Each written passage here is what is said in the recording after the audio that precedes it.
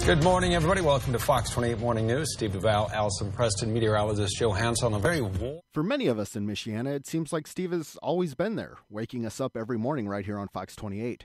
But in reality, when Steve began his broadcasting career, TV news wasn't even something he was interested in. I got into news. I was a radio guy. Always wanted to be a radio guy. Did radio for years. Was working at a mom and pop radio station. One of the big corporations was coming in, buying everybody up. I caught wind everybody was gone, cleaning house. I caught wind that the local Fox affiliate that in Toledo was hiring for kids host. So I applied for that job. I got it. So I was doing some kids programming for a couple of years. Fox did away with the kids programming. I thought I was out of a job. I got called in the general manager's office one day. Operations manager was in there. I thought I was done. They said, "How would you like to work in news?" My response, "I'm doing what?" Longtime viewers may remember that Steve started out as the morning weathercaster. Well, we have some very moist, unstable air just kind of hanging out, you know, and then we got a weak little upper level disturbance coming here. Those two are going to hook up, going to get it on and make some rain later on. That's what's... But over the years, he's been so much more. A daredevil. Okay, give him something a little bit trouble. Yeehaw! See, I lived out in Oklahoma for a while. You feeling like a cowboy? Is that legal? Whoa! Ooh. You gotta buy me dinner first. An investigative journalist. So here's one we couldn't figure out. Wedged right in between hairstylist and manicurist, half. Have a happy half birthday. I don't even know what that means. Lucky for us, store manager Karen Keeney was on the scene to solve the mystery. Half year. Every 6 months you send a birthday card.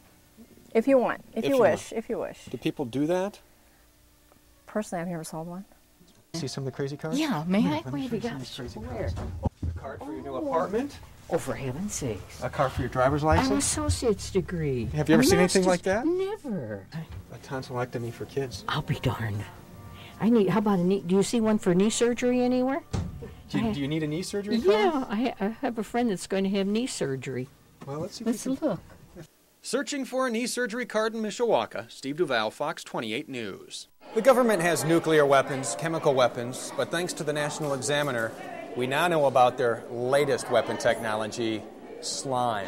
Picture a well-groomed platoon marching with slime rifles, or the lone soldier with the slime bazooka. No fatalities here, just a big glob of gunk in your hair or beard. People would be lined up around the block to get their hair care products. In fact, it's easier to launch a rocket than get slime out of your hair. It takes a long time, a lot of water and a lot of soap. It's really difficult to do. It really would keep people busy. I can see why the government might be using it. Let's venture into HealthWorks' secret lab to see just how the government would make slime. Well, the feds may have their work cut out for them. The arduous process involves mixing a little glue, borax, and water.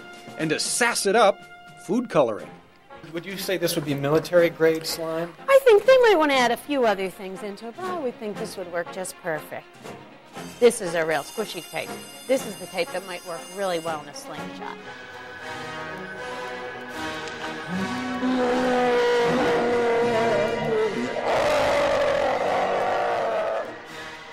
Well, looks like the slime worked. Getting slimed at HealthWorks in South Bend. Steve DuVal, Fox 28 News. A political commentator. Bill of Rights. We have the right to do things and the right to do some stuff. But the real question here is, should animals have their Bill of Rights? Well, according to the National Examiner, they should. In fact, in Germany, the pigs have their own Bill of Rights. And of course, how could we forget movie critic?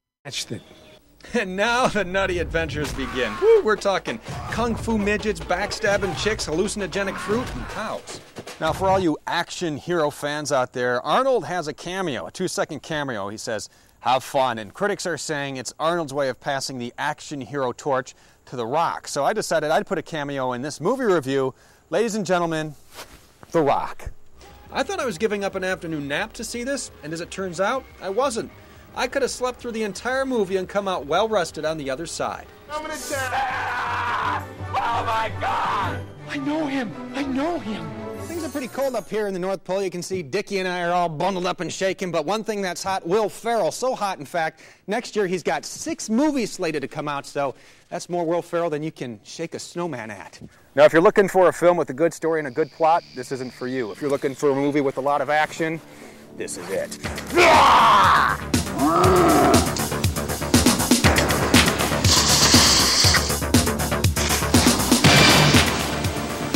Hey, you got your peanut butter and my chocolate. You got your chocolate and my peanut butter. But the action, much like this combination, is delicious. Now, don't make the same mistake I did. I went in thinking this movie was going to be non-stop action. Whoa, easy there, Truckee. Hang on. Woo. And once he made it full-time to the anchor desk, Steve made sure to keep his co-anchors on their toes. One of the people rescued may have some... Oh, look how cute they are. Look at that, Allison. You're not looking. So cute. Oh, you weren't even looking. You cat people disgust me. No, you're good people. That people are going to be fine, though. Right now, firefighters don't know what started the fire. My guess, it was the cat. Oh, no, you can't blame the cat. You weren't even looking at those puppies. Welcome back, everyone. We are coming up on 9 o'clock. Got a question for you. Do you know what a cooter is? A mechanic who works on the General Lee is one.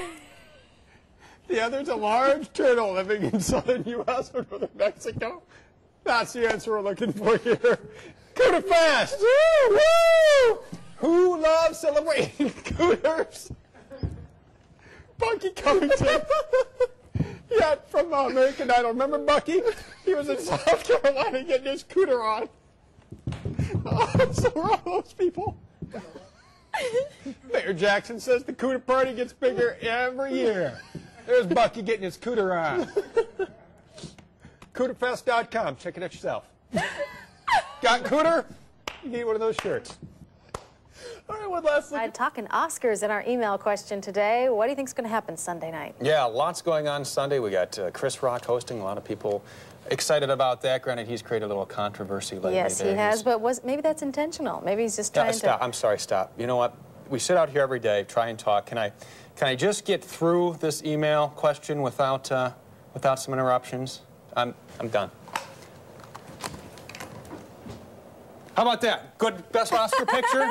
I could tell we had a little acting scene going on. Do you think that? Should I be nominated there? Did that work? Because you know I don't want to do the weather. Did you buy it? Did you buy it? Have you been watching Chris Rock or what? Or what? No, if I were watching Chris, we don't have a 7-second delay here. Oh, no, we don't. No, even though he's very funny. Maybe you don't need to watch the Oscars because you Wake Up every morning, right? Exactly. Laid out on the beach, ate a lot, got engaged, went snorkeling. Got engaged? Yep. Oh my gosh! Are you kidding? No. Well, congratulations. Thank you. I was going to ask kind of as a joke. No. Oh,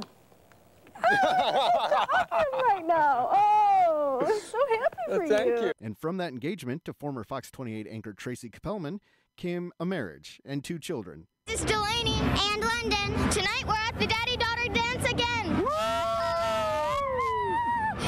Tonight's Frozen theme. It's a Frozen theme, so what are we going to do, Delaney? We're going to play a game that's called What's Our Music? That's right, a little fill in the lyrics with some of the dancers. And so, after almost 16 years, an estimated 4,000 episodes, and countless memories, Steve DuVal says goodbye. Some time ago, we asked Steve what he would want to be remembered for.